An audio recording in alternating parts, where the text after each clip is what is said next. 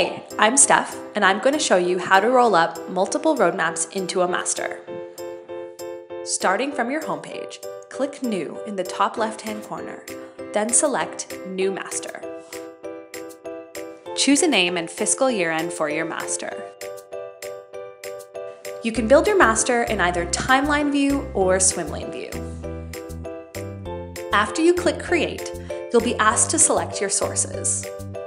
Notice that the Sources tab is auto-selected next to Filters in the top right menu. Sources are the other roadmaps in your account that you can select to roll up into your master. Select the roadmaps you want to include in your master. For each roadmap, select which views you want to roll up.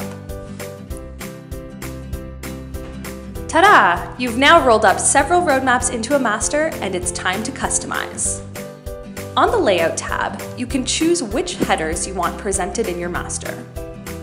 By default, your master will appear with the header Source, but you can also select any other field as your header.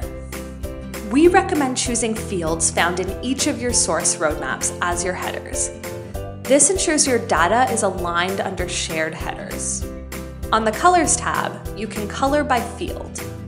You can also color by source, which highlights how the items in different source roadmaps align with each other.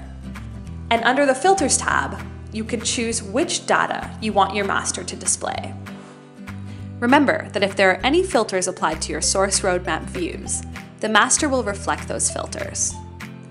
That's how you roll up multiple roadmaps into a master. Happy road mapping, and let us know if you have any questions along the way.